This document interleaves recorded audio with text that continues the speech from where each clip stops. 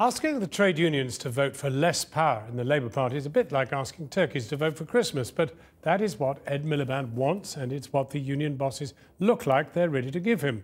Our political editor has learnt that the reforms promised last July are nearly ready for publication and should be circulated to Labour's National Executive Committee members over the weekend.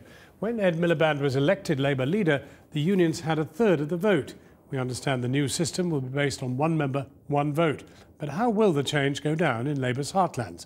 We debate in a moment, but first, Gary Gibbon has been to Sheffield to find out. There is power in the union. A socialist choir rehearses in a church hall in the city that gave birth to some of the earliest trade unions. Down with the staff, all workers unite. And now, the party they formed is again rethinking the relationship. Sheffield Council won this area the name the People's Republic of South Yorkshire back in the 1980s. That's when Labour devised the Electoral College for electing its leader, with the trade unions getting a third of the vote. Ed Miliband is about to announce that that will be abolished and replaced with a system of one member, one vote. That is something Tony Blair could barely dream of. So how did we get here?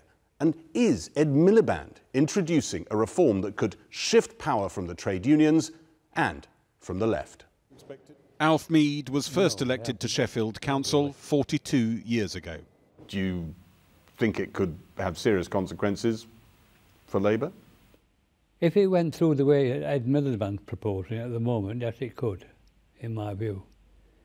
But a modified version of what Ed Miliband's proposing would probably do more good. But what he's doing goes too far in reducing the union influence? Yes. And Labour could lose its radical edge that way? That's right, yes.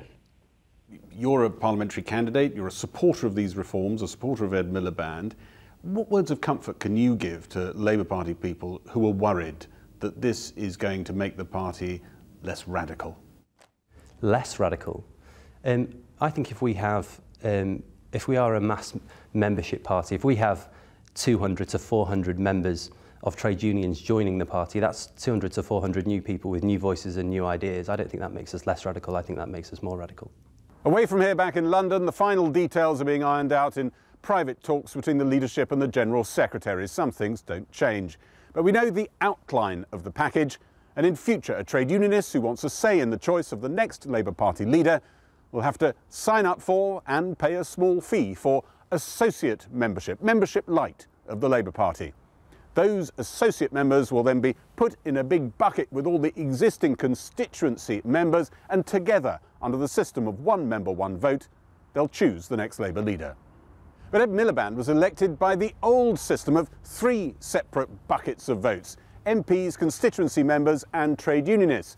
And David Miliband, his brother, thinks he lost because of the way the trade union leaders ran their bucket, monstering, as his supporters put it, their members with propaganda for Ed Miliband, not letting anyone else see the contact details.